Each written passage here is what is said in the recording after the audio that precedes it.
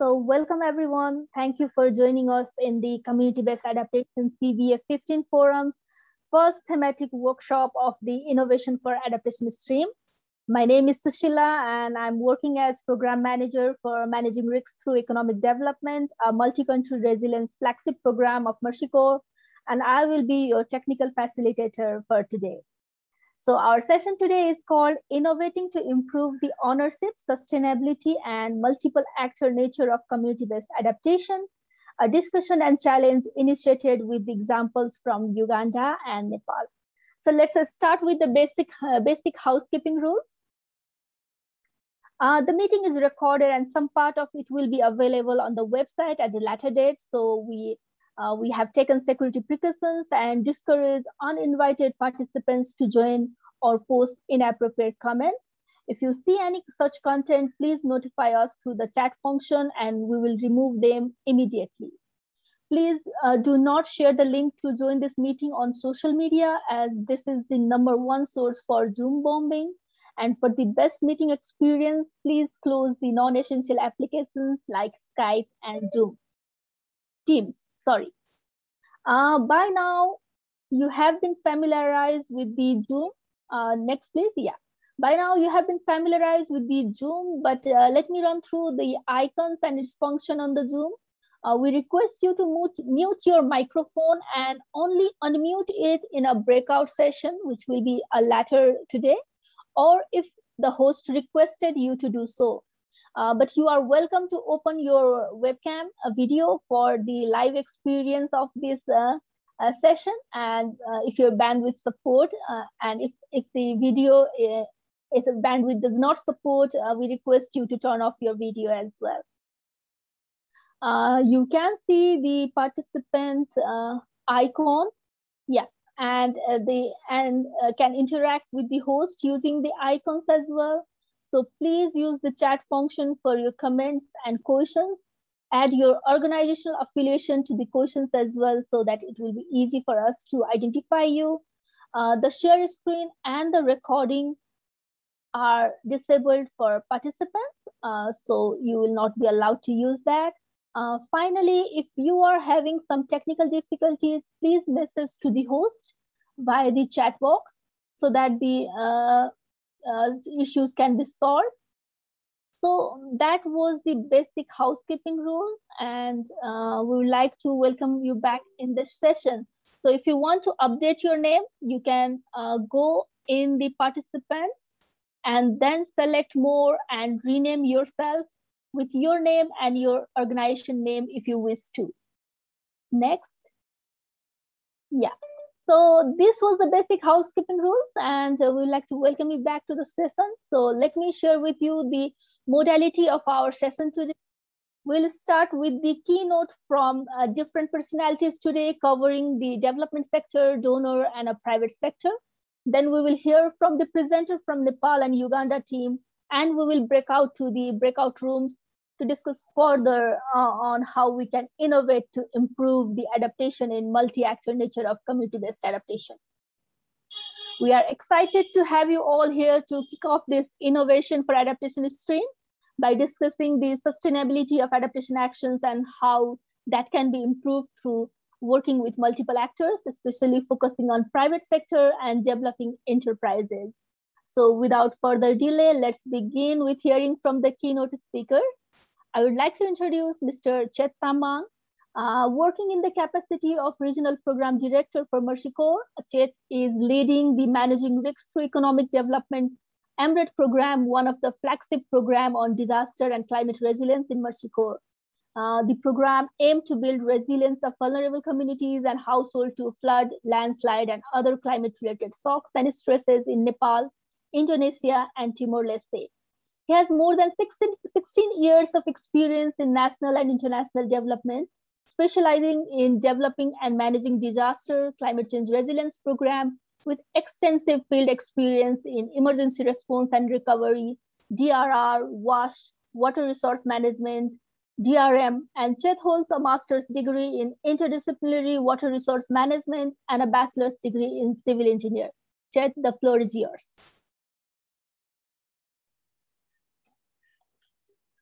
Thank you, Susila. Hi, everyone. It's great to be part of 15 CBA conference and deliver a keynote in this session of innovating to improve the ownership, sustainability, and multi-actor nature of community-based adaptation. Let me first touch on why we are here. As highlighted in the session title, this discussion will focus on importance of multi-stakeholder partnership in CBA. And we believe that this is important to sustain the effort or results that agencies put into to build the capacity of most vulnerable to be resilient to climate-related shock and stresses. Particularly, our focus will be on how we can incentivize the private sector engagement towards the local action. We have two innovation stories to inform discussions on the hidden potential for adaptation through enterprise. But there is much more to explore and learn from all the participants here, as there isn't a one-size-fits-all solution. A model that works in one context may not be applicable in another place. As a social, economical, political, ecological factors may affect the uptake, replication, and sustainability of approach or interventions. We will hear about the unique context, problem, and approach taken in two different continents that promotes the multi-stakeholder partnership, particularly with the private sectors. We hope the discussions will reveal more innovative approaches and potential for adaptation through market and enterprise. As this year also, the CBA has to be done virtually due to the pandemic, and I hope everyone is safe, coping, and adapting well with the COVID. Currently, the COVID situation has reminded again that dealing with the global crisis isn't possible without a wider and diverse multi-stakeholder partnership. For the first time in our history, we have seen the rapid development and deployment of COVID vaccine, which was never seen before.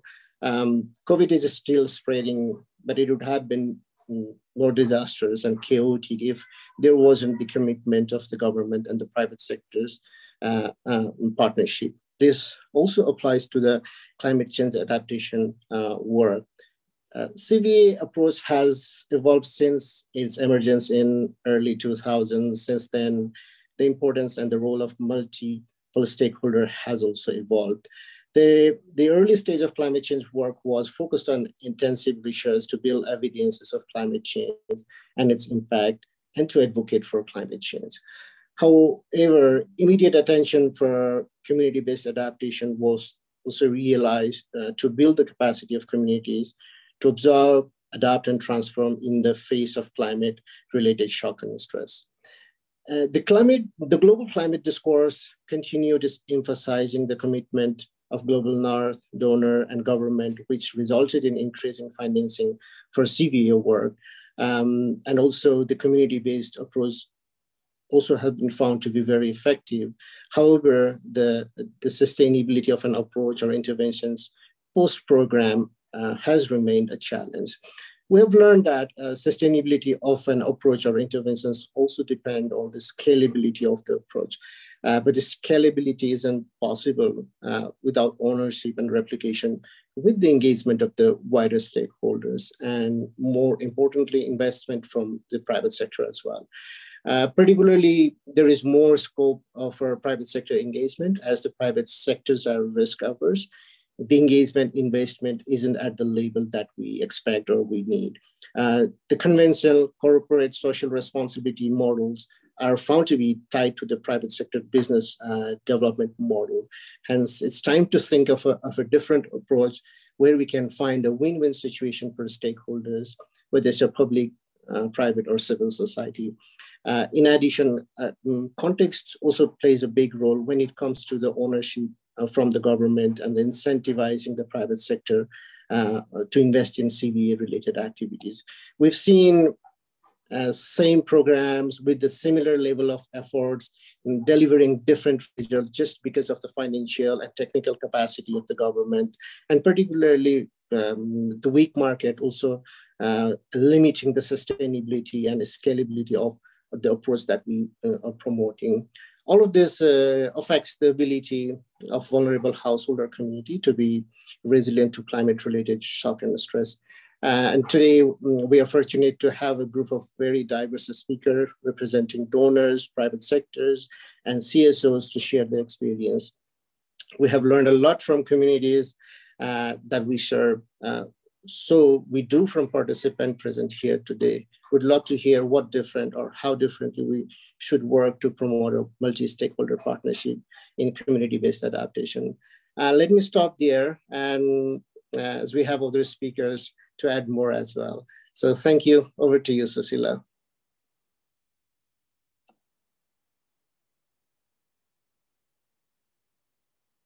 Sorry, I was on mute. Thank you so much, Jeff. Thank you for setting the scene and sharing the objective of today's discussion as well.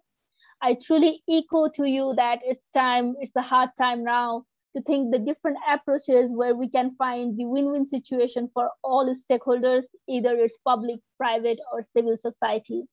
So now we have Gabriela Mercurio, who leads the innovation program at City Alliance, a sociologist with a specialization in urban governance. Gabriela is interested in strategies to strengthen civil society and co-create inclusive, equitable, and sustainable cities. Gabriela, we have heard about the need of multiple stakeholder engagement and leadership on community-based action. Representing the donor community, can you please highlight the critical role in supporting innovation overall and how to incentivize the private sector in adaptation questions? The floor is yours, Gabriela. Thank you. Thank you very much. And also thank you for this space to collaborate. It's a pleasure to be here today. So for me, a very straightforward reason why we need to support innovation is that, put simply, business as usual will not lead us to a fair and equal society. So we just need to look at the levels of inequality and poverty to quickly realize that change is needed. And that means who has the decision-making power, who has access to and control over resources, who gets to contribute and who gets excluded. So in that sense, for instance, when we are selecting the projects that we'll be able to support, we look into how vulnerable groups are involved, how gender is mainstreamed, and how equality is sought. The second important point for me is more about the understanding of innovation. So in our, what do we mean by innovation? So in our case, we don't consider only disruptive innovations or the use of shiny new technologies with difficult names. We rather look into new developments or adaptations of things that already exist in areas such as fostering collaboration, raising awareness, co-creating. So in our selection, we value creativity in the approach that is being proposed. And most importantly, it needs to create value to and work for those that you're proposing to support. So we really look for initiatives that are built upon local knowledge and collective construction. And we need to take into account that some new technologies available, they are pretty good tools, which in some cases can really help achieve your goal.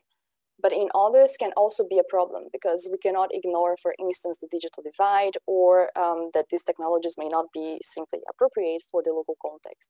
So we cannot disconnect the issues. And for me, this is one of the key points when we talk about innovation. And on the question on providing incentives to the private sector, and here I have in mind not the bigger players, you know, with national or international outreach, but rather the micro and small enterprises. And I would say awareness raising is needed. Climate-related shocks also have an impact on businesses directly or indirectly. Access to funding and capacity building so they can also innovate from their side and respond locally to the new market's demands that may emerge during the adaptation actions. But we also cannot ignore the relevance of an enabling environment. So the role of policies and regulatory frameworks that facilitate and provide direct incentives and also help new local enterprises to flourish. And I must say, I'm really glad that the discussion on the private sector involvement is taking place today. In our innovation program, we provide a peer learning platform. And one of the sessions that we held with the organization selected under the Climate Adaptation Initiative focused exactly on engaging the ecosystem. And there was a consensus on the need to involve diverse stakeholders. This was not questioned, but one of the three groups, out of the three groups of stakeholders that we discussed, which were the communities, local governments, and private sector, effective private sector engagement was considered the most challenging. So I think there is a need for us to learn with each other, and the sectors to learn how to work with each other. So I'm very eager for this discussion with the broader CBA community and the opportunity to reflect upon other points of view and get inspired by the participants. Thank you very much. So Sheila, back to you. Thank you so much, Gabriela. It was really wonderful to hear about that. You shared that business as usual will not lead us to fair and equitable society. I truly echo that with you. And yes, the shiny new technologies, yes, they are really hard to digest to the one who are like so experienced. It will be tough for the community to digest that as well. Thank you so much for your insights. And we also had Sandra. Sandra was passionate about using technology to create business and social impact. She is the Ghana's country director for VMO technology, a cross-cutting social enterprise using mobile technology. But she can't join us due to, as you mentioned, the digital thing. Actually, sorry, I'm here. Can you hear me? I'm here. Sandra, thanks so much. You are here. Okay. Sandra is the Ghana's country director for VMO technology, a cross-cutting edge social enterprise using mobile technology to drive behavior change communication and evidence gathering for private and public sector players in agriculture, health, financial inclusion, and several others used in Africa, Asia, and the Caribbean. Sandra has 15 years of management experience in marketing, sales, strategy, and payment consulting for multinationals, including Vodafone, Mixeni and company. She also has experience working with tech startups and having managed Tonton.com, one of the Ghana's largest online marketplace. Sandra attended Oman College and she is a strong advocate for female empowerment and leadership. She has the BA in economics and master's in social business and enterprise. Sandra, you have heard about this session and also about the discussion we are initiating today. And as a private sector, we want to hear from you what motivated you or how you get involved with these adaptation projects and programs. And also as a development practitioners, we are saying like we are facing challenge on incentivizing private sector, pulling the private sector on the board. Can you please share your perspective and how you are dealing with it? Over to you, Sandra. Great, thank you very much. Unfortunately, I can't vouch for the internet here in Ghana this morning, so I won't be able to put my video on, but you can hear me okay? Yeah, perfect. Okay, great. So I think for me, how did I get involved in this? I've always been, very passionate about engaging communities in a way that meets the community where they are. So, to the points that were raised about using technology that sometimes is over the heads of the people that you're dealing with. I really identify with that. And that's why at VMO, we really make sure that we are using a combination of low tech and high tech. And what I mean by that is we're doing SMS in some areas. We're doing local language IVR, which is interactive voice response. So sort of the same thing we hear when you call your bank. And we're using, things like remote training, job aids for extension officers, for health community workers. So really meeting the community where they are. And I think for me, that's what really resonates because I've seen it work. I've seen communities who, are trying to share information about COVID. How are you going to do that? Because they don't have access to, not everybody has an access to a TV. They might have a radio, but, that at the time that they are, the news is on or the information is on, they might be in the farm, especially for women, doing a lot of housework. They don't have time to just be glued to something, all the time. So what we do a lot of is use mobile phones in Ghana and a lot of the places that we work. The mobile phone penetration is really high. It's usually higher than radio and TV. And so we end up using that to put information in the hands of the community. So doing this in local languages, so we are disrupting barriers to distance and to literacy. And I found that that really is a powerful tool, and it's something that I passionately enjoy, and therefore that's how that's how come I got involved in this. Now, on the question of getting the private sector involved, I think I sat in so many discussions that speak about this, and for me, I really think it's a question of finding the sweet spot where public and private sector meet. So private sector, what do we care about? We care about making impact, but also making money. And I think that it's really the only way in which you can be successful doing CBA and really anything else that involves the private sector. There has to be something in there for the private sector to meet that double aspiration of making impact and also making money. And for us at VIAMO, we're a social enterprise. We're using technology, mobile technology, to engage communities and to engage our partners and to support them in their work. And so it makes sense because we're able to meet both the impact and also make money while we're doing it. We work with a lot of organizations, including the ministries from the government, from the private sector, and then also from the development organization. So for me, I think it's about making sure that whatever CBA engagement that we're in, we're meeting those two needs of what's in it for the private sector. Is there an opportunity for them to make impact and make money while doing this? And I'll give you an example. There have been times when we have done work in the community and, for example, in a farming community, and we've provided information about, say, agronomic tips or, things that can help the farming community grow better cocoa, better products, better crops. And at the end of it, it's basically a combination between donor funding and then also the community wanting to actually pay for those services because they see the value and the impact of that in their lives.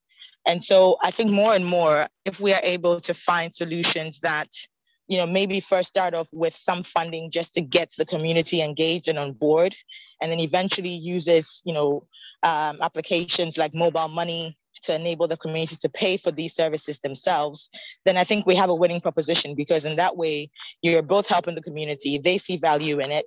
They're willing to pay, even if it's a little bit, because the communities tend to be quite large and you can pull them all together. There's actually the opportunity for the private sector player to make some money from it and make some margin from it. Then you have a really, strong proposal for how this can be sustainable. So for me, I think it's all of these things. And the more we do this kind of work, the more we find out what works and what doesn't work. Thank you. Thank you so much, Sandra. You really highlighted that the value should be realized by communities so that they can also invest a little bit of their money on it so that it will be sustainable. It was a really good insight. And yeah, truly for private sector to get involved, we need both the impact and money on the ground. So both things can be put on. Thank you so much, all three keynote speakers. Thank you so much for your insights and your different perspectives and pictures. So that it helped us frame today's discussion, and we can further discuss this through the two innovative stories from Nepal and Uganda, and then we have a breakout session where we, I hope you all will be staying till the breakout session as well to support our participants if they have any questions or queries.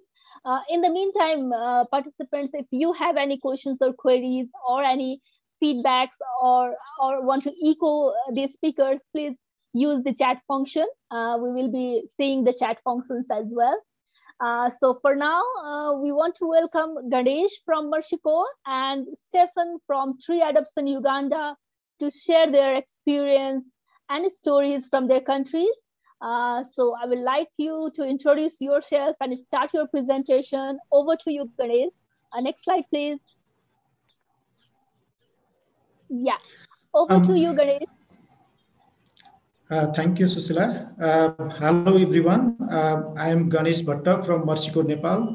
I shared by our moderator, Susila, who will be sharing the stories of two countries from two different continents, Asia and the Africa. So we'll be discussing about innovation to improve the ownership and sustainability in the multi-actor nature of community-based adaptation, taking a reference from a case from managing risk through economic development program of Nepal. Stefan, please. Hello, everyone. This is Stephen Bright Zakwa from Uganda and working with Tree Adoption Uganda. I'm really excited to share and also get to know what you have for us as far as community-based adaptation is concerned. Next slide, please. So many of you might know about Nepal, but some of you might not. So firstly, I want to share where Nepal is. Nepal is between India and China. The red pointed area in the world map toward the right is Nepal, which is also known as the country of Mount Everest. Stephen. Yes, Uganda on the other side is on the African continent in East Africa, and it's also known as the Pearl of Africa. Next slide, please. So this is a full map of Nepal. We work in far western corner of the country. Today we will be focusing on Daledhura district. The geography of this district is plains as well as hills. The land is fragile, which is also known as a young mountain, and the soil texture is mixed of mud and small stone. So our community has been facing multi-hazard like flood, landslide, drought, windstorm, cold wave, among many. So every year during the rainy season, people of this area face problems like landslide, river cutting, and flooding, and which cause destruction like loss of life, agriculture, land, and property. So due to the changing climate and uncertainty of precipitation, severity of these hazards are increasing in Nepal. So our communities are fighting with these challenges and in an annual basis. Stephen, next slide, please. Yes, and in Uganda, we have a slum known as Bwaise. It is found in the capital, Kampala. It is one of the most impoverished places in the country, and so much impacted by floods. First, because it's in a low-lying area, but also because the drainage channels are not sufficient enough to carry off running water whenever there are erratic rain. And this is made worse by poor waste management, which is caused by the waste management system, which requires that every person pays for their own waste. The fact that most people here are of low socioeconomic status and survive on less than $2 a day means that most of them are not willing to pay for the collection of waste. So they end up dumping it indiscriminately. And as you can see in the first picture there, it ends up blocking drainage channels. And whenever it rains, it floods into households, leading to loss of lives, loss of livelihoods, as well as destruction to property. And as you can see in the picture down there, the lady, it's the women who are affected most because they spend the biggest parts of the day at their homes together with children. And then they have to drain their houses, something which exposes them to diseases and hazards.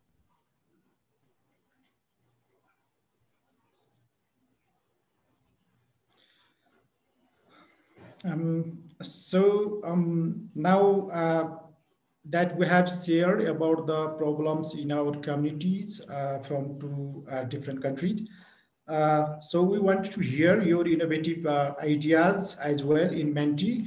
Please share what can be the innovative ideas to improve traditional DRR CCA practices. So for those who need assistance, please visit www.menti.com and enter the code 4009422. You can also find the link and detail in the chat box. So Stephen, please can you drop Menti and password in the chat box? We will be waiting for 3 minutes, maximum 2 minutes to take your innovative idea. And if anybody fails to log in Menti, you can also put your idea in chat box.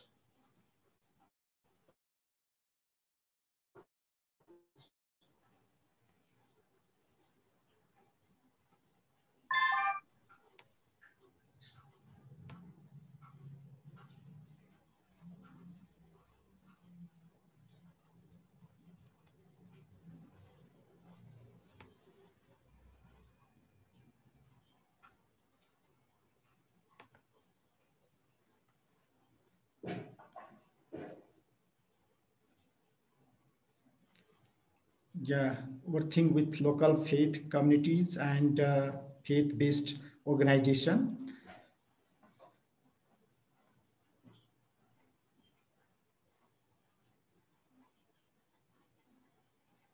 Yeah, local skills tool and knowledge.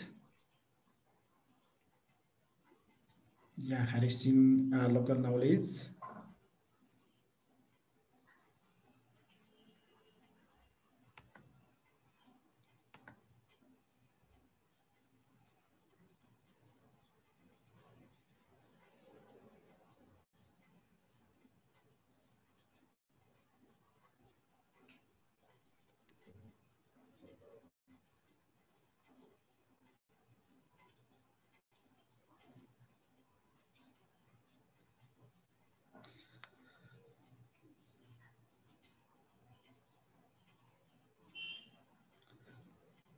So thank you, everyone. We have heard many different innovative ideas from across the world. Now we want to share what we did to overcome this challenge. I will start first from Nepal.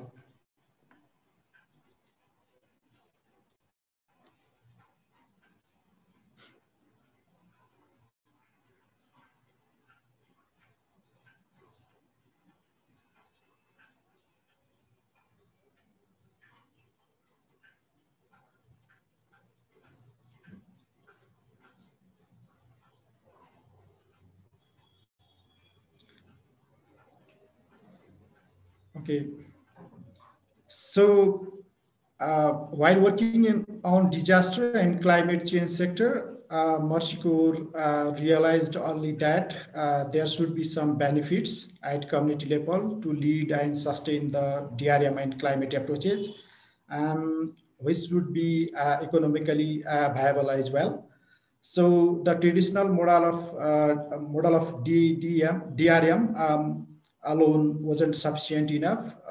So if we want to build sustainability and achieve the transformational change in the community, so we combined the traditional DRR approach with the market system development to have the dual benefit of risk reduction and economic well-being. So we use our technology through which farmer get income and continue the agriculture and NRM practices. So at the same time, land are conserved and protected by mitigating impact of disaster. This approach is named as Nexus in our program. So our program is multi-country and we work on multiple Nexus variety, which provides a dual benefit to the community. Some of the Nexus product we work on are sugarcane and fodder in Nepal. In Timor-Leste, we work in vanilla, and in Indonesia, we are exploring lemongrass, avocado, and at the same time, we plan to explore and extend bamboo plantation as well. Next slide, please.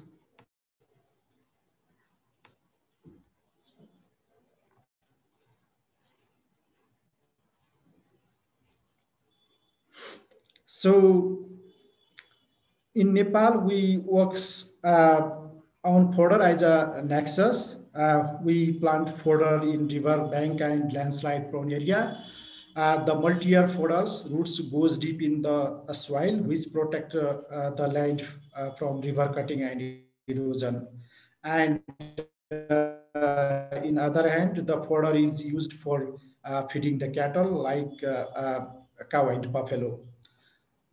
So the nutritious fodder also increase the production of milk, which is sold in the chilling center by the farmer for an income. So seeing the dual benefit, communities have continued the fodder plantation in river banks and area of landslide fraud area. Reduce the risk of disaster, and community have an alternative livelihood option as well.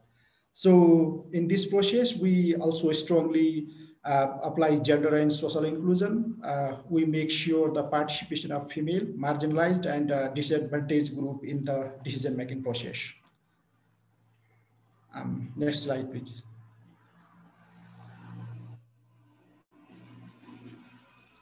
Stefan.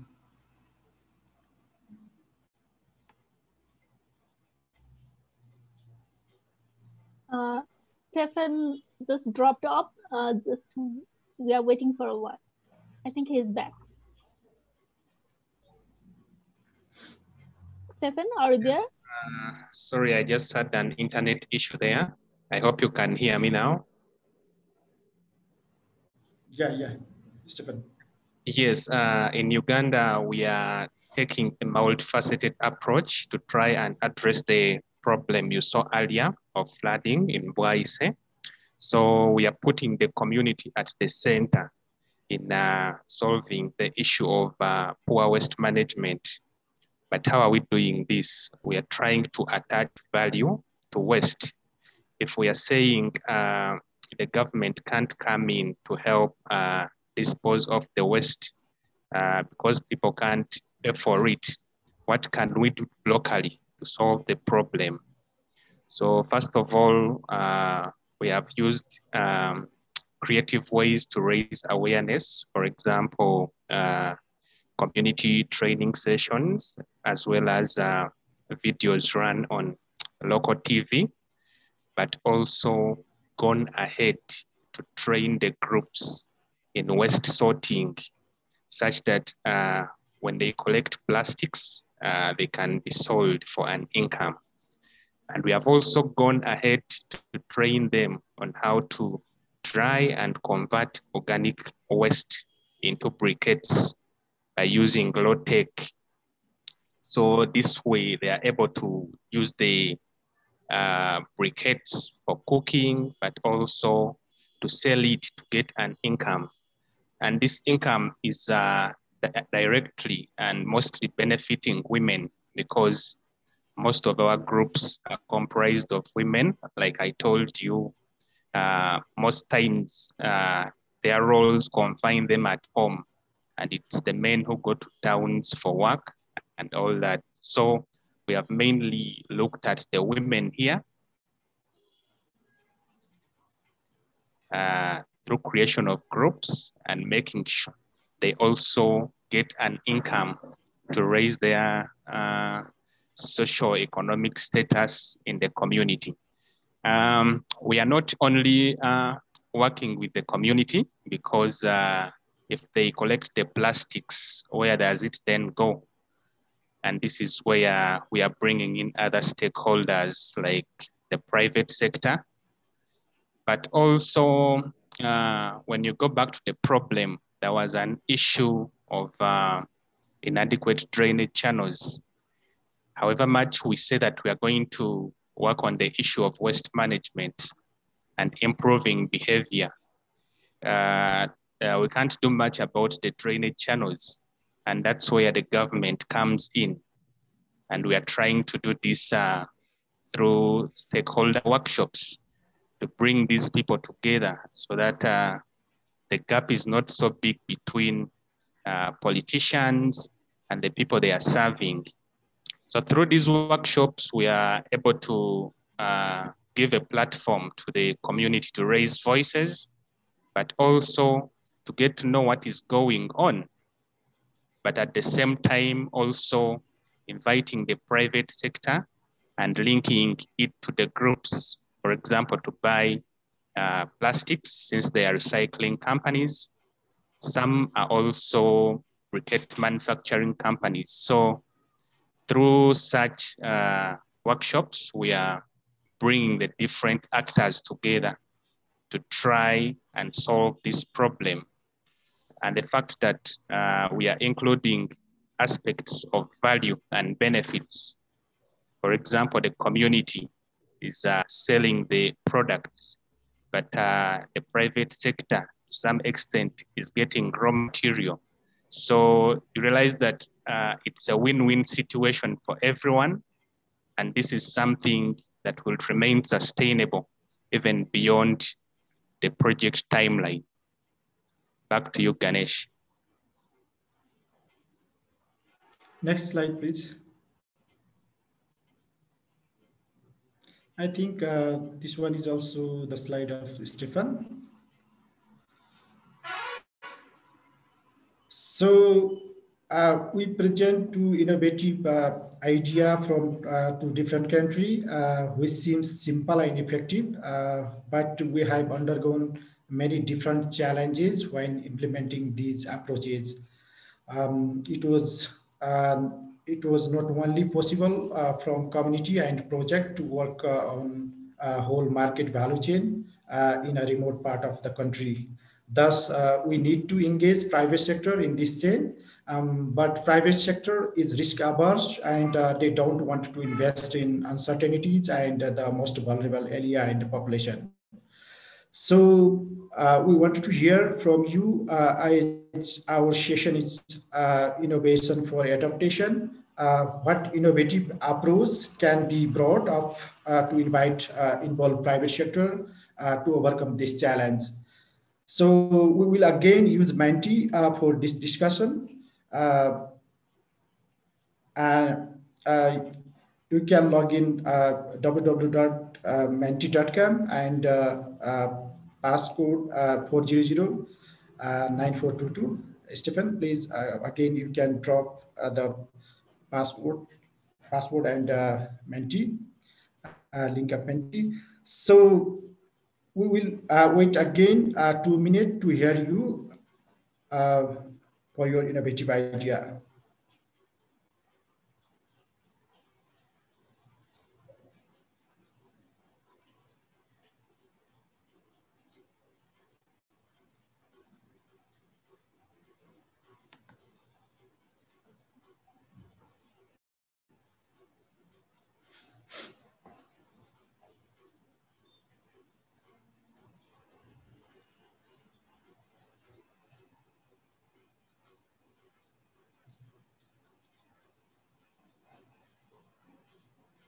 So we get some idea creating the win-win situation for private sector involving their CSR funds.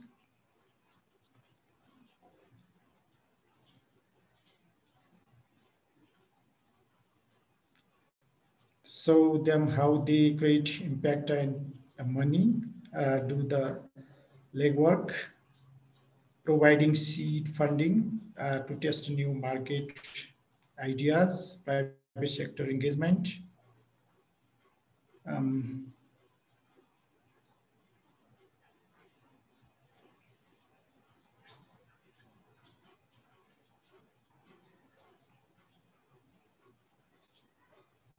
Make involved in different intervention and collaborate to overcome these challenges.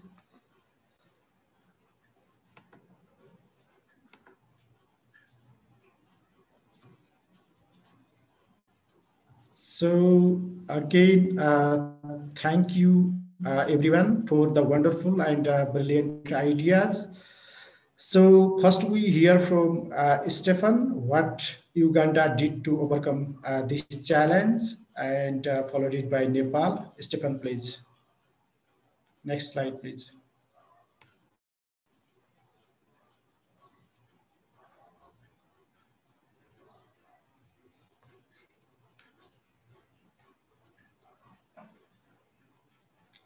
Stefan, you are muted. Sorry about that. So Stefan, we you are tried. muted. Yes, Ganesh, can you hear me now? Yeah. Yes, so we try to bridge this gap of how do we bring the private sector on board, as well as the government, because we need both of them. One first thing we did was to schedule a stakeholders workshop where we invited all responsible actors as far as WISE is concerned, but also the private sector, especially those involved in the waste management system. So during this workshop, we were able to show the potential that can be harnessed from these communities. For example, we had recyclers, but they had no idea where to find the plastics they need to do their work. So during this workshop, we were able to connect them with the groups in WISE, the women groups which are collecting plastics. And this way, we are able to link them to the market. So it's a win-win situation because the groups are getting the market for their collected plastics, but the private sector is also getting raw materials for their work.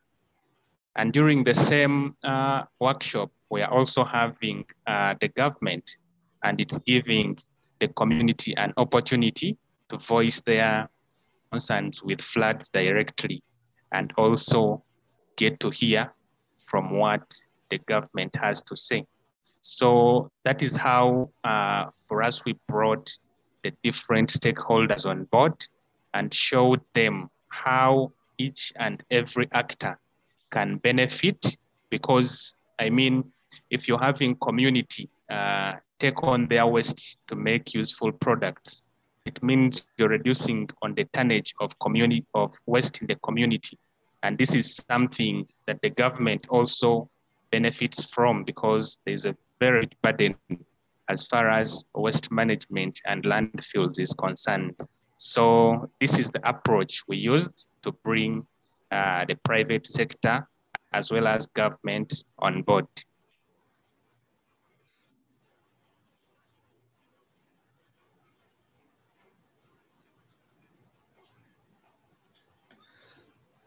So in Nepal, previously in the communities, there was no culture of milk selling. People consume the milk for their own purpose.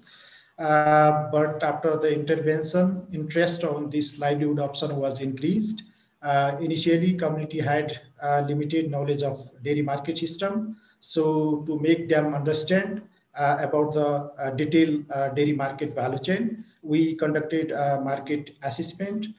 Through this assessment, we found key actors, their functions, and the interlinkage between them. And same time, this has also supported to identify the key capacities, constraints, and incentive of each actor. So here are some key actor of dairy market value chain, and you can see the red highlighted line here. It means there was a constraint and gaps between actors and their function. So we facilitate the issue and challenge through meetings, interaction, training, subsidy mobilization, and also we influence the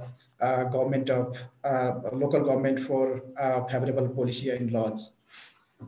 So as incentivizing private sector was our strategy, we worked to buy their risk along with motivating and creating and an environment for sustaining their investment through community ownership, for mobilizing the market and linking up with multi-sector actors.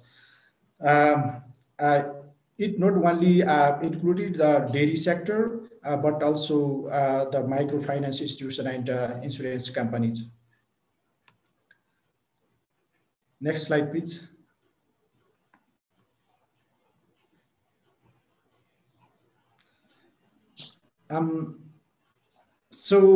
While working with private sector, it was also realized that the engagement and partnership with the government stakeholder is very important for sustainability. So we also facilitated the linkage between key government actors related to dairy value chain.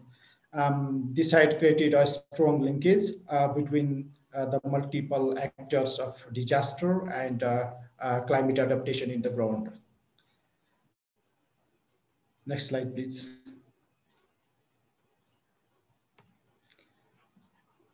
So,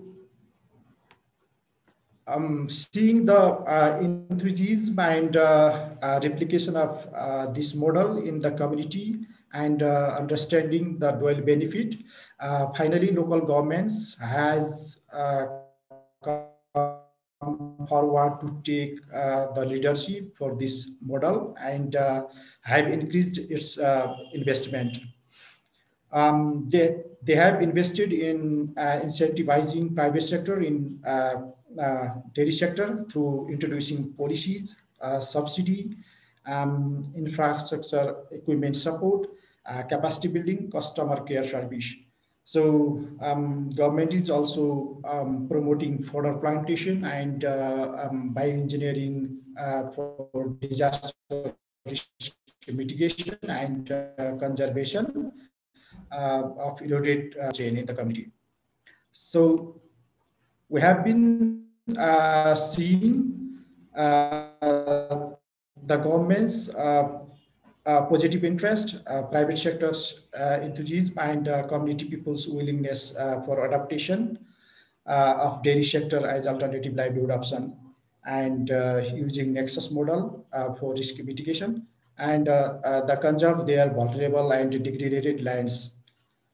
So we see the community have moved towards sustainability through the ownership and the leadership of the local government, and is working to build their resilience in the face of uncertainties due to climate change and the natural disasters.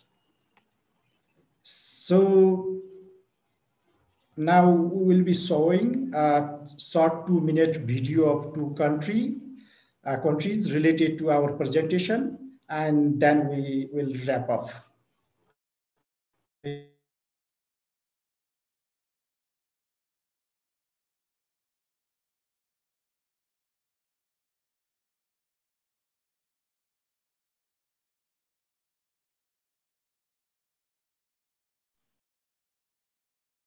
We are not hearing the audio. Subho? Yes, isn't the audio hearable? The audio from that is not audible. Can you share the audio? When you share the screen, share the audio as well. Yes.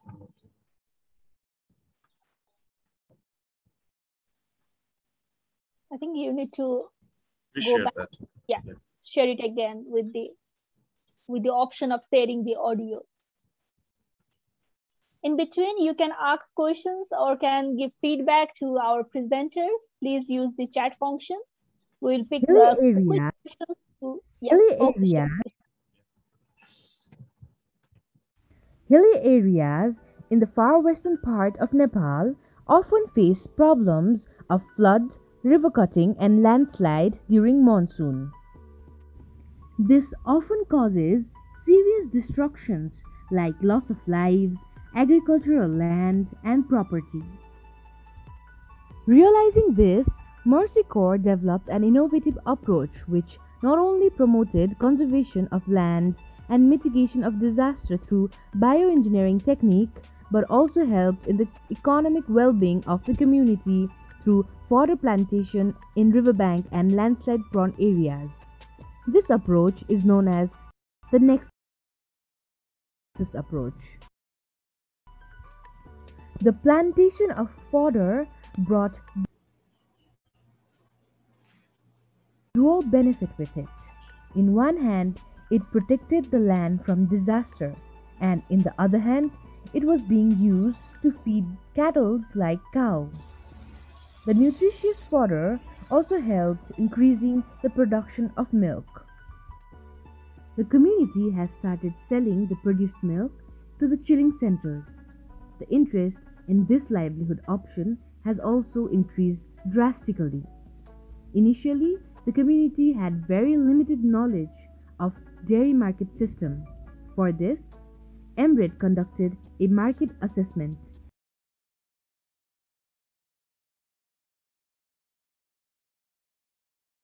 and also linked the community with key actors like the local government and also private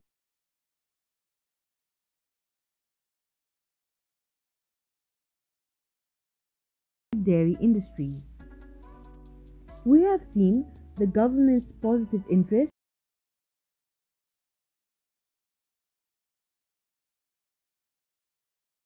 and private sector's enthusiasm to invest in dairy sectors.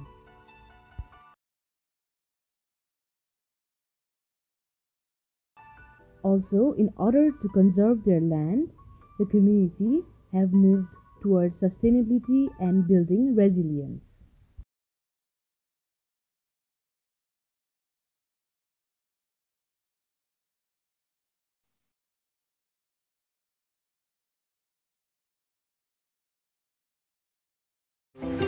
amazzi nga tegatambula kati ne tubeera nga ebintu byaffe nga byonooneka.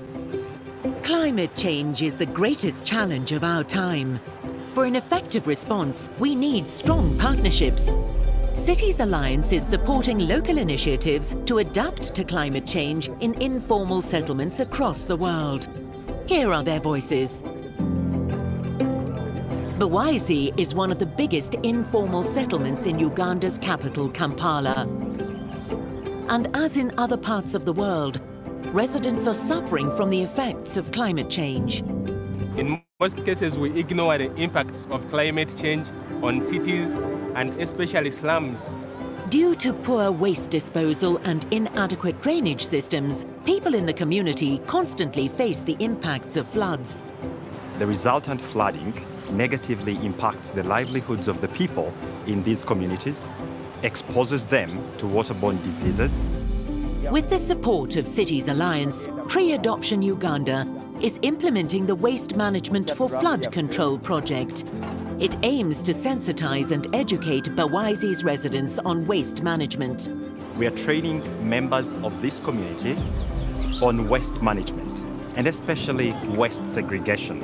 Bawaizi's residents are now putting a value on their waste and garbage. Tusoma nti okunganya kasasiro oyo n'okunganya ebyamatooke ebikuta ebya muwogo ebya lumonde ne babikuta bya gundi byaffe n'engooyo kasakiba nti kasasiro bikuta bya bbogoya byonna ng'obikunganya kati bwe tubikunganya tubyokya ne tuba nga tukolamu amanda. Briquettes can either be sold or they can be used for cooking domestically.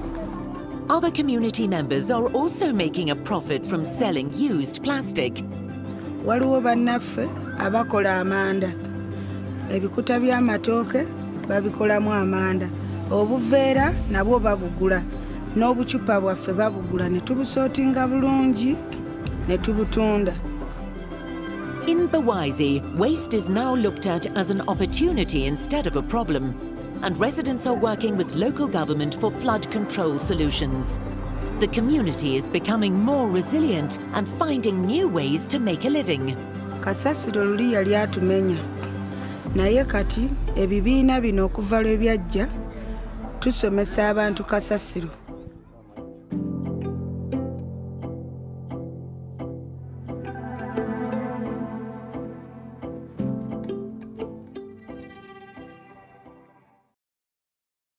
Thank you, Ganesh and Steven, for this wonderful examples and sharing your experience. If you want to learn more about their works, you can visit the marketplace, as both of the organization has shared their stories on the marketplace as well. So please go to the marketplace and see their stories. We have some observations and questions from the chat as well. So just a quick question. We will go through some few questions only from our audience. So the first question is for Ganesh. So Ganesh, how were you able to link up the farmer group to insurance and microfinance? So what is your strategy to link them to insurance and microfinance? And you can add like the other question from Peter. It was a question from Christopher. And there is a question from Petra as well, that are the dairy farmers organized? They have some cooperatives or similar thing. Can you please just briefly highlight on it?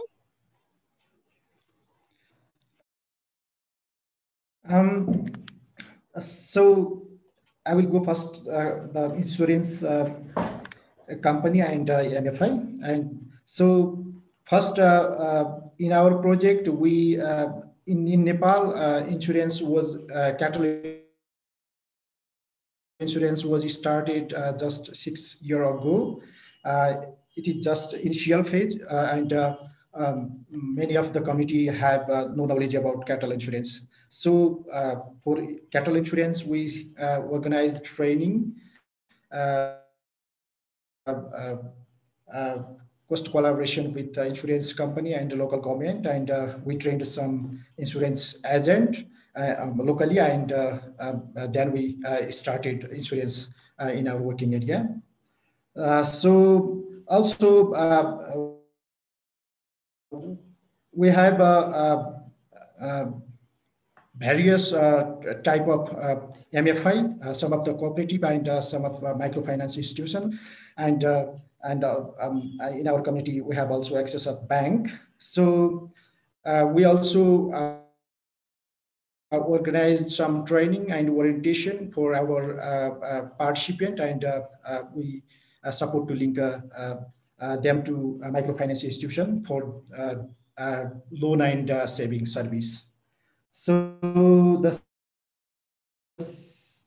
second question, I think we have a dairy group in our community, and they are registered in local government and local government institution, so that they get a service from the local government.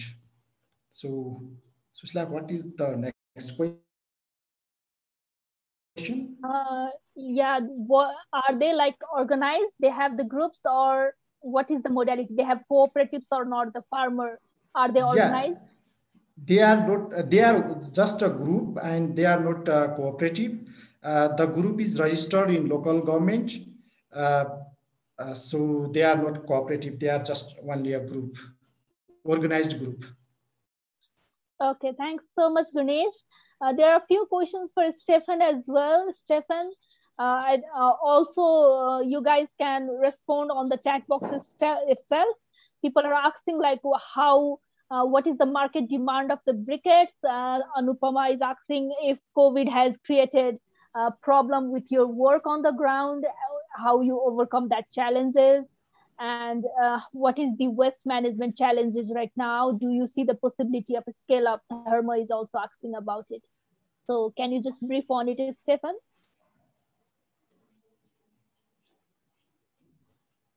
Yes, there's a number of questions. I'll begin with the one by Ashmita on indicators. So we use an M&E tool, and we are able to know how many and which stakeholders have we engaged in our workshops. First of all, what's the number of stakeholders who have been engaged in the activities? But that's not enough. We go ahead to see how the different stakeholders are contributing to solve the problem we are addressing. For example, how many tons of plastics have been bought by a private recycling company? how much cha has been bought from the groups by the briquette making companies. And we go ahead to even assess how much money have the groups gained from selling the plastics. How much money have they saved by using briquettes instead of buying charcoal or using electricity, among others. There was also a question from Shama asking if briquettes are safe for use. Yes, briquettes are very safe to use. The only question mark is during their during the charring process, because it involves some burning of the organic waste to convert it into the carbon. So we are making a study on this and also comparing the antibiotic resistance. No, I'm not gonna take it unless I need it. But I'm gonna someone, yeah, Stephen, carry on, please. Yes, so we are carrying out a study to study further on the impacts of converting this dry organic waste into char, but also relating it to the other forms of energy to try and come up with the best option, which we highly believe is the briquettes. And there was also another question on challenges in the market. Yes, the use of briquettes is not so common, but it's growing each and every day because there has been a lot of deforestation and there are no more trees to produce charcoal. So waste has become a very good option for making energy, and going forward, it really looks promising as far as the market for briquettes is concerned.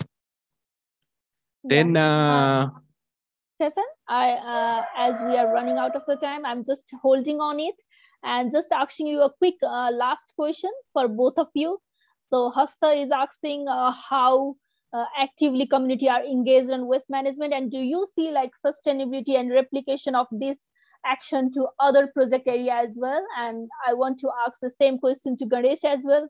So how does the community are engaged on it, and do you see sustainability and replication to other communities in your working area? Stephanie, you can go ahead and then Ganesh can join it. Yes, I mean, what we have done here is build intrinsic motivation. The community is seeing value in waste. We are actually seeing problems like someone has stolen my waste, someone has taken away my dry organic waste. So there's a lot of value attached to waste because of the valuable products associated with it. And this is something which will go on even beyond the project timeline, and hence sustainability due to the availability of market. Ganesh?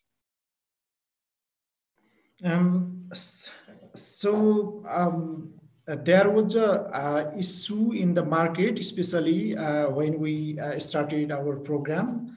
And same time also there was a big challenge of disaster.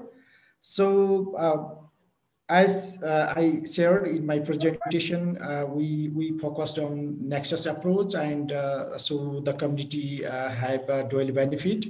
So we started from fodder plantation in a risky area, and same time we also promote the improved breed cow farming. So initially there was a big issue, even and insurance, transportation, milk transportation, and so many issues are there. So we facilitate the issue, and we organized combinedly training, meeting, orientation, and interaction with local government. And finally, the dairy sector is growing day by day, and the government also increased its subsidy each year. So now in our starting, there was a very limited area covered by fodder. Now you can see more than 400 ropani. I don't know, but in the number in hectare.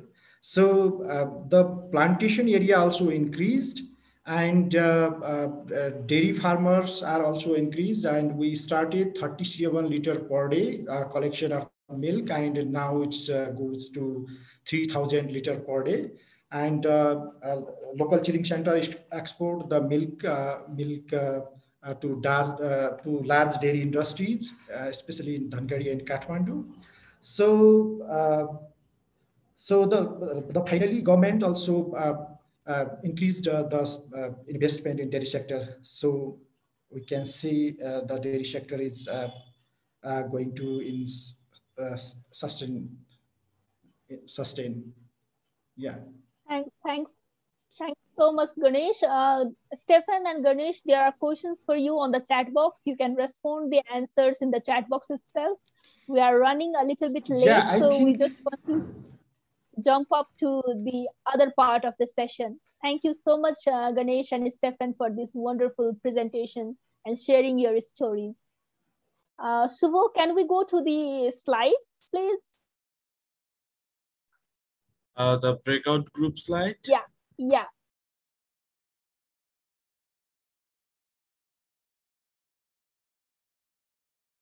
So I know you guys are excited to join the breakout room and discuss further about how we innovate to develop the sustainability and ownership in this multiple actor nature of CBA. So we will be breaking into 3 groups now, and let's be in their shoes of the one you will be in the group of, like be in the shoe of the government, be in the shoes of the private sector or the community. So we will be breaking out the group in a random basis. We will be addressing 2 key questions in the breakout room. Next, please. Subho. Yeah. Sorry. Yeah. You will be randomly pressed on the breakout room. So we'll be discussing being a government, being a private sector, and being a community or CSO on the group. So how to involve and improve the ownership, sustainability of multiple actor natures of CBA. So we'll have these 3 groups. So for each of it, we have like 2 key questions to be reflected back. So one is the perspective from the presentation just shared by Stefan and Ganesh. And on second, how would you ensure that your group will innovate for community-based adaptation discourse? So if you are a government, how will you innovate for this multiple actor innovation for community-based adaptation discourse? So the group will be room 1 for government, which will be moderated by Susan. Room 2, private sector, will be moderated by Anupama from Mercy-Corps. And room 3, the CSOs and community, will be moderated by Stefan from Tree Adoption. So I request Subho to break the rooms. So please join the breakout rooms and see you all in 15 minutes. Let me recheck. The government will led by Anupama and private sector by government will be led by Susan and the private sector will be led by Anupama. Okay. And we request you to unmute yourself in the discussion. If time allows, you can introduce yourself and your feedback and questions as well. So finally, we are back to the plenary room, and I hope you had a very fruitful and wonderful discussion around being a government, being a private sector, or being a community, how we can involve multiple actors on community-based adaptation. So what can be the options that will be available? What can be the innovative approach that we can bring forward and share to the larger audience as well from your projects that you are doing on multiple countries throughout the globe. So we will, I think you have already finalized who is the speaker for your group. So we'll start with the government. So for government, who will be volunteering for being a speaker? Room 1. Thank you. Government. Suraj from Mexico will represent us. Thank you. Okay. Okay, thank you. Thank you. So from group 1, I will be presenting our group idea. So for the feedback, what we discussed in our group is it was a good, nice presentation from both the country and was innovative idea. But somehow our group have focused and mentioned about like we didn't have much role seen in the government side from the both presentations. So if we have more like what was the government role in engaging on those both project would be a great.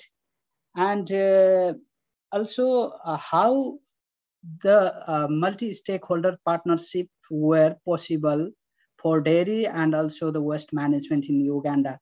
So it was some our few members want to learn more about that, how it was possible to bring all the stakeholder in one place. And also we talked about the how can we institutionalize those thing for the sustainability, and as when we leave the program, the operations of both will run in long term.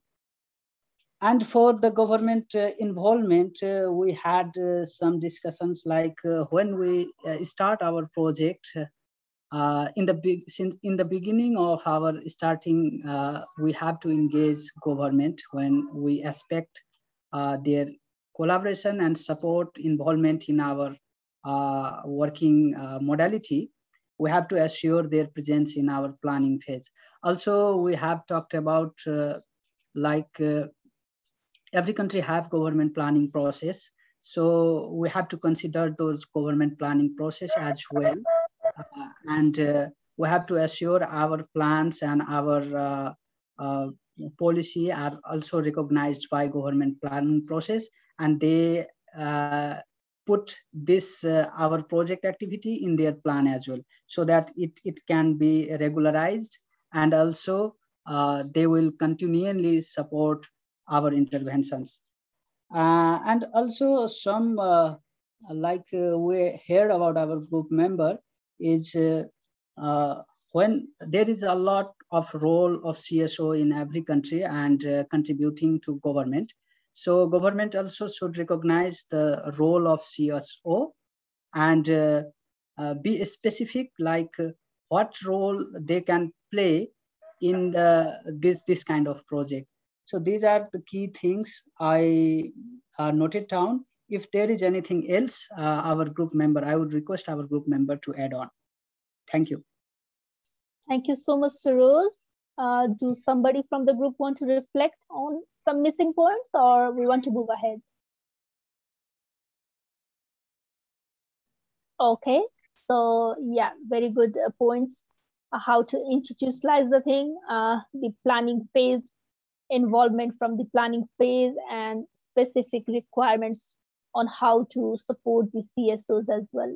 Very good points over there. For private sector, we want to go to Anupama. Is that correct? Anupama from Mercy Corps. Are you volunteering for the private sector speaker? Yes. Yeah, please go ahead. Yes. So when our group discussed about the involvement of the private sector, we came with a few points. Like there should be a good subsidy mobilizations. If you are piloting some new things in the communities and you are involving a new actor, there should be some subsidy as well.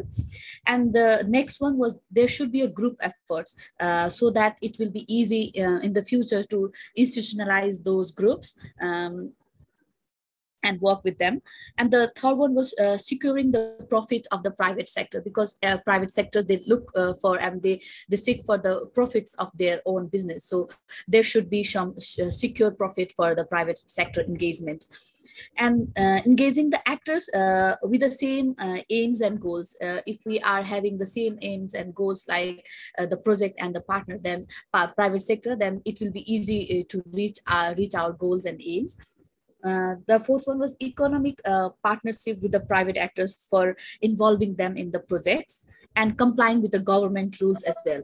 Because later on, if we partner with the private sector and we do not comply with the government, that it can be the problem. So we should look for those kind of private actors which comply with the government rules as well. And only one private actor or one stakeholder is not enough while we are working in the market. So we need to look for the multi-stakeholders private sectors engagements. And we should also focus on the interest of the private sectors, like what are their needs, their requirements, and does they comply with the projects, and we can go together or not. So these were some of the points we discussed in our private sector teams. Thank you so much, Anupama. If I missed, I think the team members will add. Does somebody want to add any points? Thank you so much for this private sector's point of view to the session. Can we go for the third group, the community and CSOs? Speaker from, yeah. Hi. Yeah, so we had mainly questions that came out from our discussion, and it sort of started with talking about how can the private sector support CSOs to uptake technologies to increase community-based adaptation, so agricultural technologies, for example, because it's, there was a point made that it's very difficult to get communities to use the new technologies that are available. And then we had another point which was sort of about how were the community sort of involved in the process of deciding the solutions? Were they involved in, for example, deciding, you know, to plant avocados and lemongrass? So there were sort of the two sides that were discussed in terms of how do you get communities to use solutions, and how much were the communities involved in finding the solutions and sort of sharing solutions that maybe they'd already tried. And then we had a final point with sort of a question around what's the difference between a livelihood project and the private sector with sort of communities.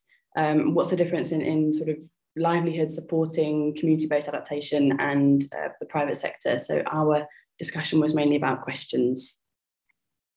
Thanks so much, Sydney, for the questions that you raised. It's really a valid point that how these all are been engaged through, and how this is different from a livelihood approach rather than involvement and engagement of private sector.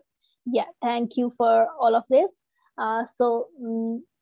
It was a great insight.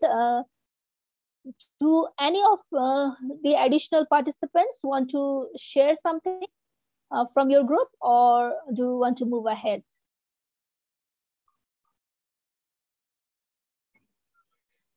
Maybe okay. Susila, can I answer some of the questions that raised? Sure, okay. Please. Yeah, I think one of the key principles of community-based adaptation is we see community as an expert. They know their situations, and as an external agency, sometimes we go with the solutions.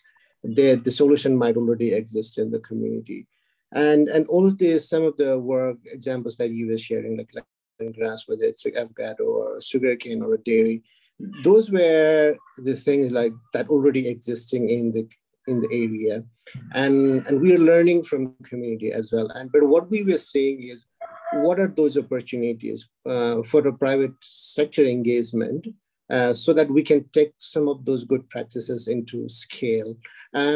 People might be, avocado or lemongrass, those are not the new thing that already existed in that area.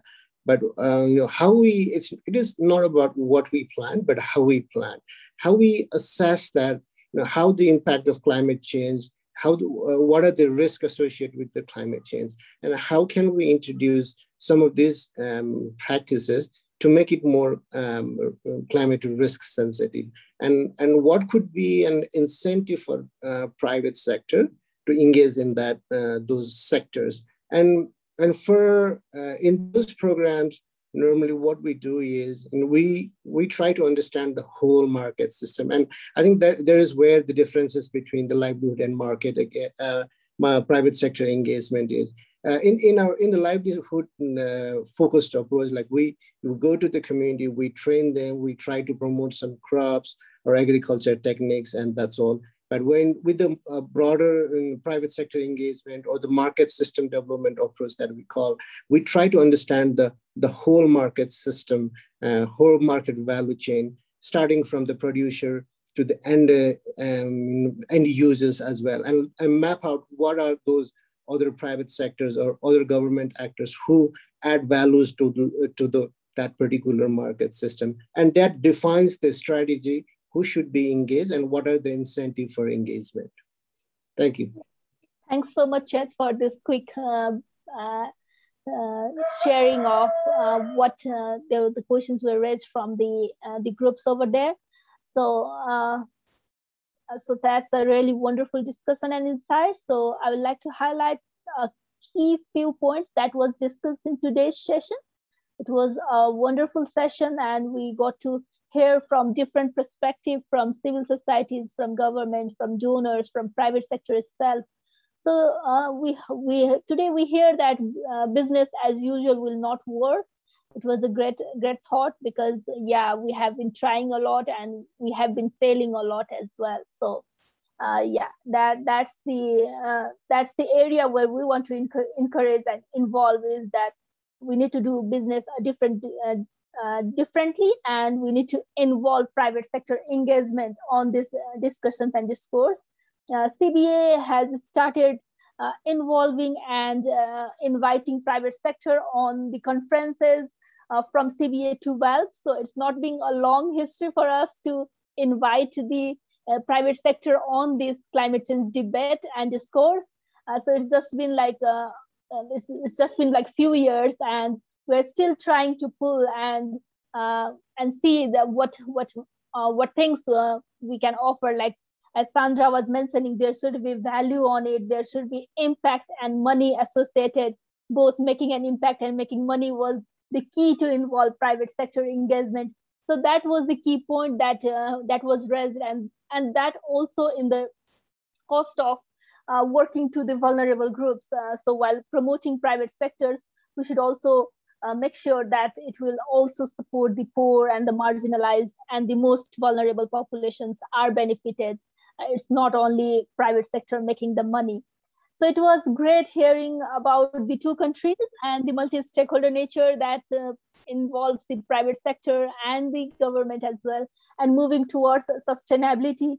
So so it was, and the group also shared about how government should be dealing with it, like planning involvement of all the multi-stakeholder actors from the planning process itself. So they have this ownership, and they have this idea of having multi-stakeholder nature. And also the private sector group also mentioned about how the subsidy mobilizations could be done, and also not focusing on a single private sector, but also focusing on multiple private sectors, and not the big enterprises, also the micro and small enterprises. As they are also they also are climate, they also have like this climatic shocks also affect them, and now we have like this dual situation going on, COVID shock along with this climate shocks. So this is the high time, as Chet also mentioned in his keynote, that this is the high time we see a multi-stakeholder engagement on climate actions and discourse. So I think this is not the end of the discussion. The discussion has just begun and just initiated, and we hope that we will have this discussion throughout the CBA 15 and beyond CBA as well, in the other forums as well.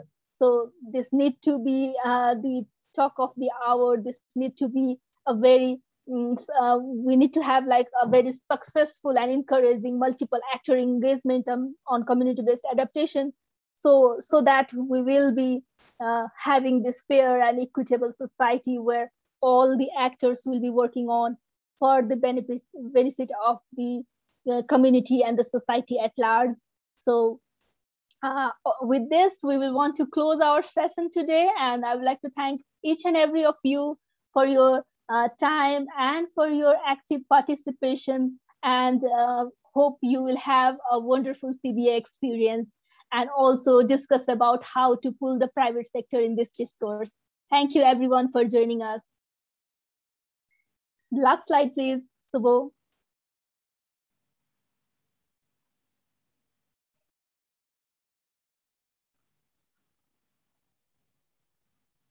Subho, can you move to the last slide, please? Yeah, thank you everyone from Tree Adoption Uganda and Marshiko. Thank you. Thank you, goodbye. Thanks everyone. Thank you so much, bye. Sushila, can we keep the core group behind? Okay, sure. Yeah. Thanks, everyone.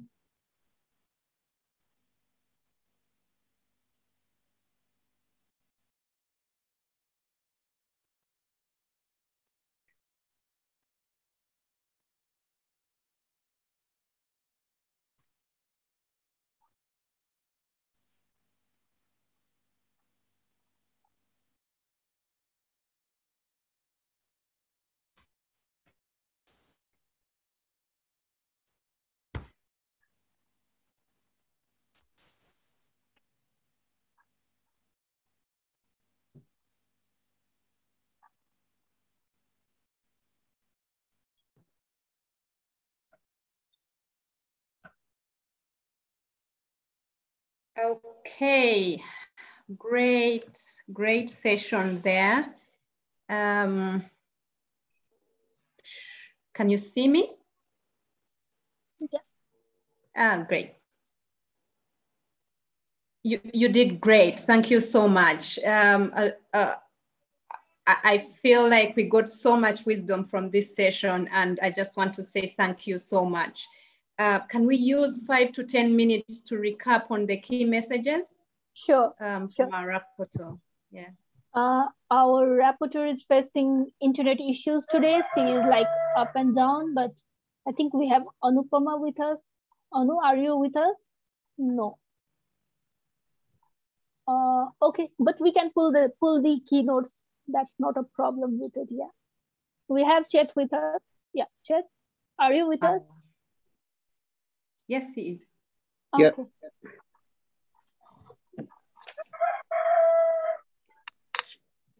Okay, so I actually thought that our rapporteur would start us off, but now can she join the chat? There is a huge rainfall going on, and she is not connected for the session, so it will be tough to pull her. Yeah. Oh my God, we should have had plan B. What a big loss. Okay, so now we have to start it from scratch. You have been speaking much. Maybe we can invite Gabriela or Chet to first share your thoughts on the key messages you felt were coming out. And by the way, great insights in your keynotes. It was just so too much wisdom. Go ahead.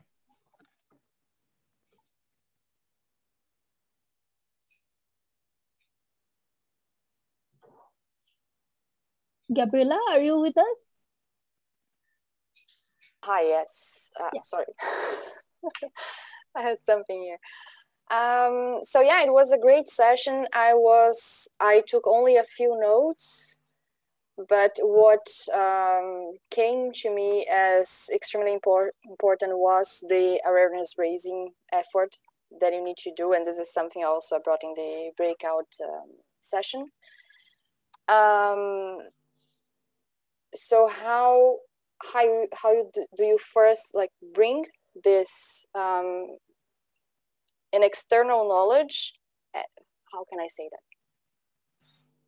You help communities and local governments and private sector as well identify resources and values that sometimes they didn't know it was there.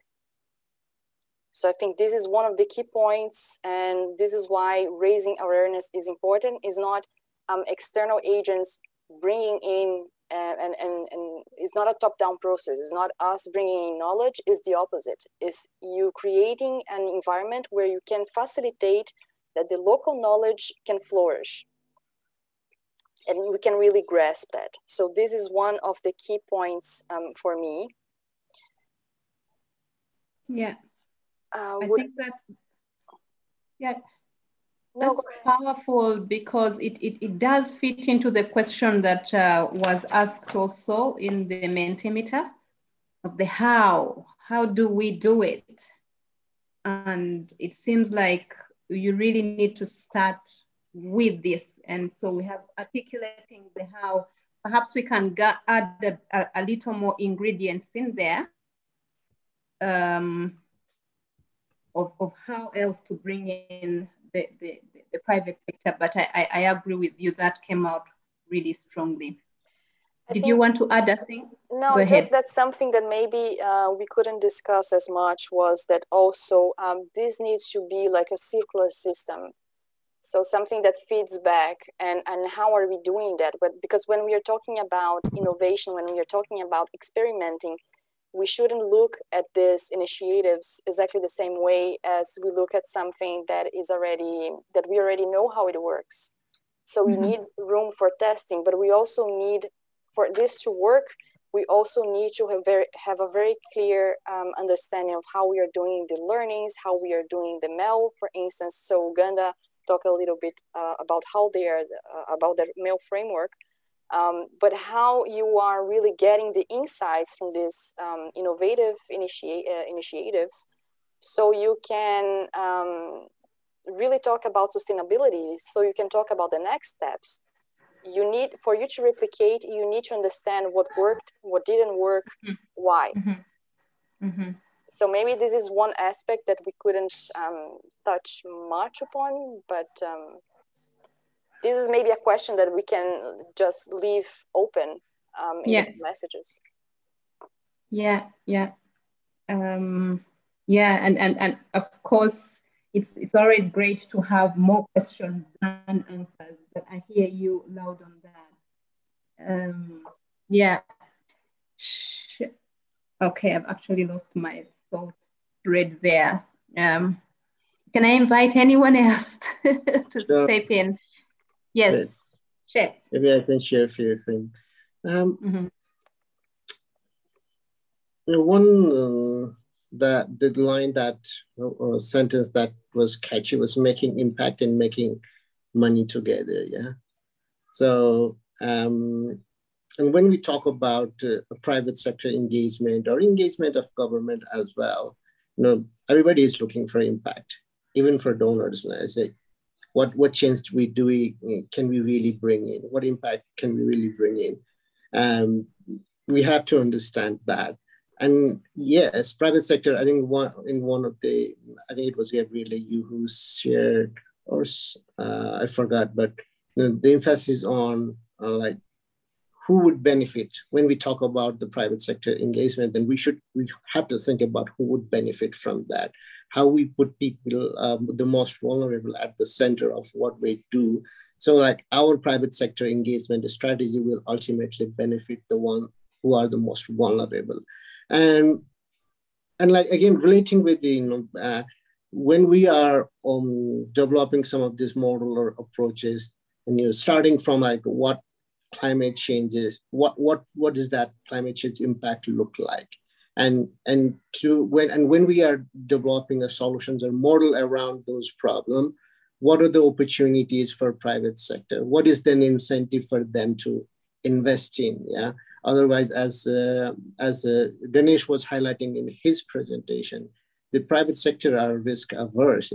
They don't want to invest in any area where they put their investment at risk. And I think there is where it comes again about, there was this discussion about subsidy again. How do we design the subsidies in a way that it's not creating a dependency, rather than it's just creating an environment to just get it started, and that start off, let's say, would help us to understand like, well, there is a business there is a money, And that's how, once that investment is started, then there is that opportunity for scalability. Otherwise, as in development actors, we don't have tons of resources and many years, multiple years, just to keep working on one community. Unless these private sectors are connected or government are connected, the sustainability and scalability piece is not going to be achieved.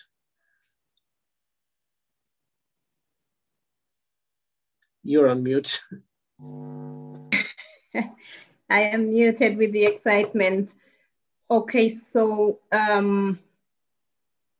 great message in there that is loaded. So at the core of it is we have to be clear of what the problem is and identify in getting a solution, how to make impact and money out of solving that problem. And then that can be informed by key questions such as who will benefit? And when we are creating an incentive, how do we make sure that it doesn't create dependency? And I see you nodding. I hear that as a core because maybe just to add that in one of the discussions, somebody said that you have to start with it in mind to bring everybody together. And then you yourself added that we have to look at it from a value chain perspective. Yep. That's what I hear. Go ahead. Exactly. And that's what, like, once you start with the problem and then you try to develop a model or solution around it, then you start mapping out who are the stakeholders. Rather than you enter from stakeholders, you start from a problem and that figuring out like who are the key stakeholders, whether it's the government or whether it's the private sectors, and what is their interest in that. Then that's how like we can build the partnership. And once they see those incentives in that problem. Wow, okay. So go ahead. The other thing that was like clicking on my mind was the value for something, like whether it's community or a private sector or a local government. If they see the value, they will invest in it. So creating the value, creating that enabling environment, creating that thing is a big piece to work on when we design this type of intervention. When we talk about fostering collaboration, this should be our key area where we should work on. And also the Sandra was speaking about not thinking of like big investors and big multi companies on private sector. Also like improving and empowering the micro enterprises, the small enterprises as well, because they are within the community, they are serving the community. At the same time, they are also at risk of different climate shocks. So we also need to like not only think about like bigger industries and bigger private sectors, but also pull in the small enterprises and micro enterprises systems as well. That have the dual benefit for both the communities and themselves. Yeah. And I think that also ties in very well with Gabriella's point. Somebody has to show the stakeholders in the value chain the value that they can get from the innovation. That's core. Do we have anything tickling around government? Can we tease out a message around government? In our group, first of all, it was said that it didn't come out very well. There were some insights shared. And at the end of the day, it came out that we must look at the planning cycle and integrate solutions through the planning cycle. What key message do you feel should come out? Chet? I think during this, the design, the sessions, when we started this designing them, we were having this discussion about what does that multi-stakeholder mean? Although the title it says that, and like what we should be focusing on. So I think in both Uganda and Nepal case, there is a lot of government engagement pushing it. But it was just like not much coverage, just because like we want to highlight definitely multi-stakeholder partnership in the discussions, but get more focused about the private sector engagement. And I agree with that again, like, once we align with the government, prioritization, planning process, funding cycle, resource allocation process, then there is a better opportunity to leverage more resources from government. And also, I think we didn't highlight it that much, but one of our own experience is, as a development organization, like when you are working in this type of sector, you don't have all the expertise. And like the government and even the private sector, they brings a lot of technical expertise, knowledge about the business and technical know-how in that sector. So that's where the value of they bring. So, and it's not only, although we focused on the private sector, it doesn't mean that there isn't much role of a government. In fact, we start with more engagement of government and gradually transition to the private sector, because it takes more time for a private sector to see those incentives.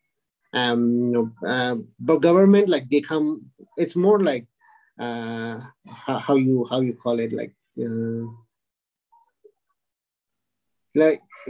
government or like organization, us, we look from more of a humanitarian angle, yeah. So even if there is not a profit, then maybe we go there and try to support. And with that, like we try to build that model. Yeah. But like for private sector, it takes time to build those relationships, sometimes even to educate and convince them to invest in it. If I may add also something, and Susan, this relates to what Finn, I think, was saying in the breakout session about the need as well for civil society to push a little bit the local government, is that, and here I'm thinking mostly about urban informal settlements. The thing is that you cannot act upon something that you do not recognize or you don't see officially. Mm-hmm. And this is often the case with informal settlements. So when the local government doesn't have the data or does not want to see that the community is really living there and it is there to stay, it creates a problem. So although we also didn't have the time to go into details, I think this also relates to our initial discussion in the breakout room. So how can the civil society also make noise and say, listen, we are here, this is our problem. Let's invite them as well to work together. So it's a two-way street. Of course, it needs to have that enabling environment. It would be great if we could count on political will, but this is not always the case. Yeah, totally agree, Gabriela. And I think, that's the role that civil society should be playing. Where sometimes when you work with the government, like they don't always look from a profit angle. And when you sometimes work with the private sector, they don't just look, they're more profit, their motive is to make profit. Yeah. But like, how can we bring these two entities, they have a huge potential financial and technical expertise to bring in that. Bring in and benefit to scale up the approach or model that we do at the community level. So I think that's where like the civil society's role has to be as a facilitator, trying to understand, to show that incentive, why it is important, and try to act as a bridge between these two entities as well. Yeah, there wasn't time to discuss about that. Okay. So thank you so much. Unless there is any others, I am going to take up the challenge to condense these messages into three. because we are required to have 3 to 4 messages. And while we haven't discussed here the role, yes. Stephen? Sorry, maybe just before you continue, there are some important points I noted from Gabi. And one of them was a clear understanding of innovation. And she went ahead to explain that understanding what doesn't work whenever we want to scale.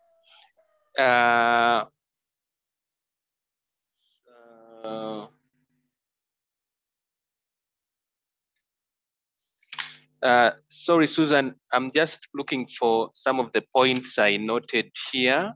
Yes, she said new adaptation of things that already exist. So maybe this can also be another question of asking what already exists. And then creating value and value that works for the community. And then innovation based on local knowledge. I think it's there were very important points raised, and we can have them included.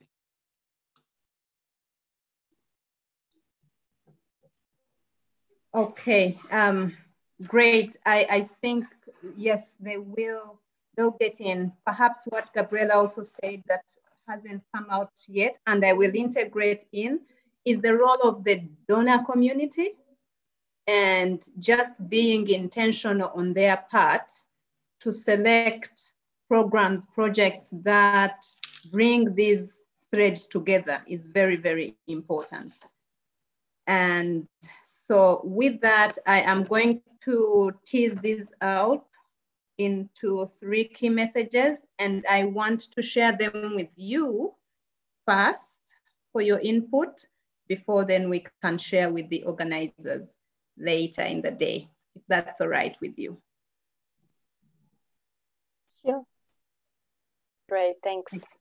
Excellent. Thank you so much for this. Thank you so much. Nepalese, namaste. Namaste. Namaste.